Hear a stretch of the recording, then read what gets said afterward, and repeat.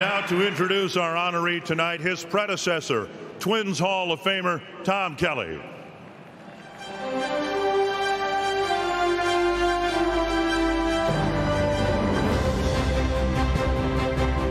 I lose my place, you come rescue me. That's hard to follow, but we'll do the best we can. I first met Ron Gardenhire in Orlando, Florida. Ron was an infielder competing for the utility man spot. Unfortunately, he broke his finger. Is that correct? You break your finger? But he wanted to play in the worst way. I just couldn't, you couldn't do it. You couldn't get out there. But I thought it was going to come to fisticuffs at times.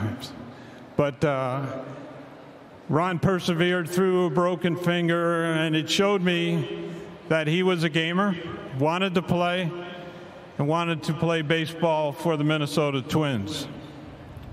That didn't work out, but he ended up at AAA, and after that season, he went on to coach or manage in the minor leagues for 3 years, followed by 11 years with the Minnesota Twins as a coach. And then, what was it, 14 years as manager? That's a lot of years. I believe it comes out to the New Jersey math of 28 years. His resume speaks for itself. 6 championships, Manager of the Year, 1,000 wins, the admiration of Twins fans, and a number of players that are all here today to honor Ron and his family. It speaks volumes for his character as a baseball man and more as a better person.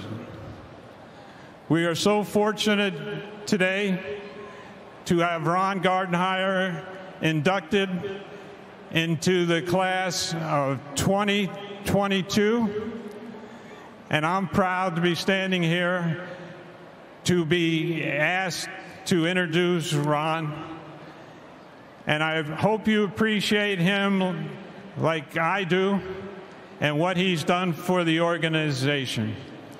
So on behalf of myself and all the Twins Hall of Famers, please welcome Ron Gardenhire to the class of 2022.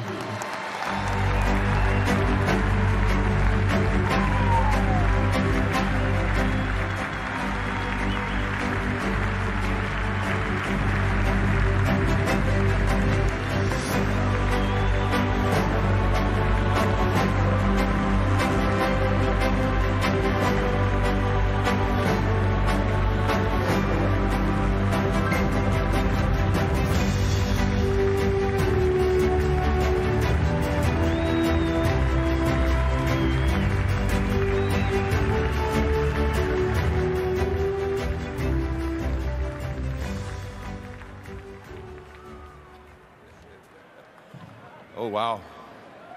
I've got paper, read a few things, but I think I'll start out by just looking right here on the field and seeing all these guys come back to witness this fiasco that I call a manager. I had great players, great coaches, and played for a great organization here and managed one, and for the best fans in baseball sitting right up here. Doesn't get any better. And then you sit and you look at this group right here who have done so much for me, have been a big part of my life, my wife's life, taking care of me. Jim Rantz gave me an opportunity to coach and manage and was there for me, and it was a start, and I learned a lot of baseball from a lot of different people. Being under Tom Kelly as a coach, I tell you what, if you want to go play for the best manager in a game, in my opinion, it was Tom Kelly. He knew more baseball than I've ever been around. A lot of my players, sit right over here. Eddie Guardado scares me, but it's still here. Torrey Hunter ran everything down, played the game like a madman. Biggest smile on his face, and one of the best players I've been around. Michael Gardy, stud, nicest person in the world, and he could actually hit, and I mean really hit. And then we got Joe Nathan. You hand him the ball as a closer, you sit in the dugout, you grab a beer because you know the game's over. You got Justin Morneau. Even though he's from Canada, I still love him, and he was some kind of player. So I enjoyed these guys. TK was the best, Jim Rance, the whole package. And on this side over here, this group of guys, some of them got me fired. Some of them right over here. And I still love them to death. They made me better. They gave me an opportunity to coach and manage and let them play the game. And I think I became a cheerleader more than anything else, because we had a great bunch of players. I mean, a great bunch of players. And then you get down to my coaching staff: Joe Vavra, Scotty Olger, Steve Little, Uncle Andy. These guys were there for me at all times. They were out in that clubhouse, controlling things on the field, working their tails off, while I sat in the office talking to the press. That wasn't that fun. But I appreciate them. There's so many over here guys I could talk to. Some of the things that I saw on the airplane scared me. Nick Punto, belt whipping people. But we got through it. We did get through it. So I'm very proud to be here. I'm going to thank my family over here. And the Pohlad family starts first. The opportunity they gave me to come here and gave me a job and gave me a chance, and that was a big deal. Jim. And then I'm going to go to my wife, Carol, my son, Toby, little Sarah over there, and Bodie, my brand new little grandbaby. It doesn't get any better than that. You got Tiffany, my middle daughter, and she's got 3 grandbabies here. We got little Amber and River and little Ronnie Jr., who will be a stud baseball player. I'll tell you that right now.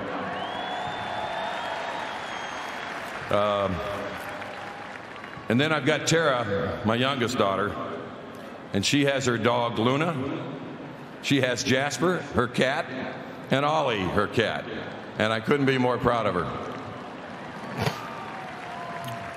Getting into the group here, Jim Rance, as I said before, gave me an opportunity to start my managing job. And I ended up in Kenosha, Wisconsin. Was my first year. Bob Lee was the owner and general manager. And for me to start out, not really knowing a whole heck of a lot about managing or anything like that, this guy took care of us. He took care of my players, a lot of guys that played there, and he was a very special person to me. And Bob, are you over there? Where are you at? Stand up. This is Bob Lee. He's a true baseball man. Thank you, Bob. I appreciate it. You got Terry Ryan, obviously. As general manager, gave us an opportunity, gave all my coaches an opportunity to work in this organization and let us go and have a ball. Billy Smith, same way, gave me an opportunity to work for us. Andy McPhail started the whole thing, giving me an opportunity to play. Of course, TK, as I said, the best manager I've ever been around in my life, taught me everything I know and always had my back. Along with that coaching staff I was on, Dick Such, Twig, Crow, and Tony Oliva. It didn't get any better. And that was a great learning experience for me, and they taught me the game. Of course, my coaches, Rick Anderson, Stelly, Joe Vavra, Scotty, and Steve Little. I'm telling you, those guys were a mess. but they were really good baseball guys, and I love them to death. Did I already say that once? My bad. You got some people I want to make sure I talk about here. It was big fellow Wayne Hadaway. He was an equipment manager, a clubhouse guy in the organization, and we lost him. But he made his impression on a lot of people here. He was a good man, a lot of fun, a cackling voice, but he did a lot of really good things for this organization, and I miss him dearly. Hot Rod and the clubhouse staff, Macher, the trainers, Proom and Tony Leo, Rick Romaine, Jimmy Common, those guys saved us. They were there for us every day when somebody had an ouch, and took care of those guys. So, you know, I tip my hat to them. I love them to death. Mike Herman, Sean Harlan, Dustin Morris, and Julie, you guys are there to save us. You were always there for us, always got us in the right place. So, as I said, you got Terry Steinbach, Jerry White. Jerry didn't show up. He's currently buying Mopar parts, and he couldn't get here today for his car. You got, there's so many people to thank. It's really hard. And for my wife, all of the people that work here in these stands, security, ushers. Let me tell you what, my wife absolutely adores the people who have done all these things for the fans, the wives. They adore you, and thank you for really taking care of them. That means a lot. And that's very important. Believe me, that's very important. And then we get to the flying chicks. That was when we flew for Delta. And we had our Stewies that were there for us at all the time. We actually invited them. I think they're here. Can you stand up? Stand up, please. Let me tell you what. These guys right over here, and some of these guys right in here will tell you that they get it done. They took care of us. And thank you very much for being here. We got our doctors, Dr. VJ, Dr. Buss, Dr. Steves, and Dr. Amy. Believe me, I managed. I didn't play. I think I used them more than any player or coach anywhere. I got more treatment from those guys because of these players over here killing me. And I'm telling you, we need those doctors. Some of my friends over here, always bird, walleye, spike. I learned all that here in Minnesota. We didn't have that in Oklahoma. And then John and Robin, a guy that I owned a restaurant with, and then he sold out from underneath me. And now I have to buy my own deals. That ain't good. And then a shout out to the Blackwords Blizzard Tour. You know what? We've raised a lot of money, millions of dollars. Terry Steinbach got me involved in it. Kent Herbeck got me involved in it. And we raised a ton of money to help a lot of people. So at the end of this, I want to say thank you again to the fans. I love you. My family loves you. You've taken care of us. And to all these guys sitting right over here, I wished I could name you all. Just can't happen right now. But I promise you, when I get off this microphone and we go inside, I will buy you a cocktail. Cheers, Twins fans. Thank you very much. Appreciate it. All right, cheers.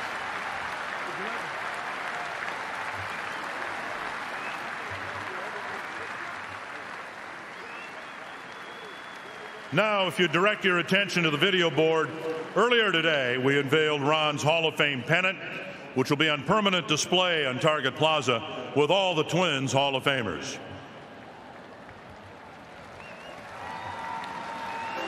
We also continue the tradition of presenting our inductee with a beautiful original artwork piece created by renowned Minnesota artist Terrence Fogarty. Unveiling Ron's print will be Michael Gardy and Justin Morneau, two of the top 3 in games played for Gardy.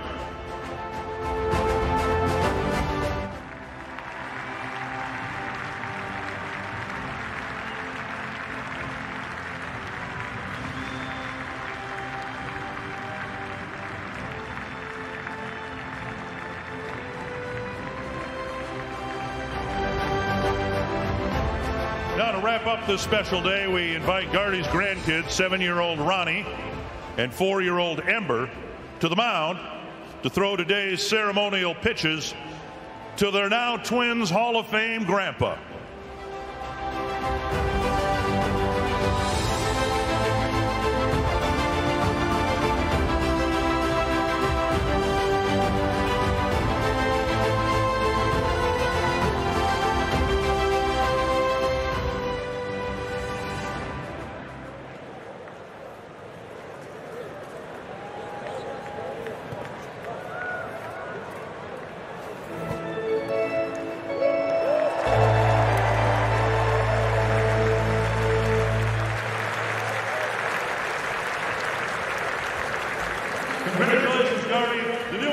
the Twins Hall of Fame. Now let's get ready for baseball between the Twins and the Rangers.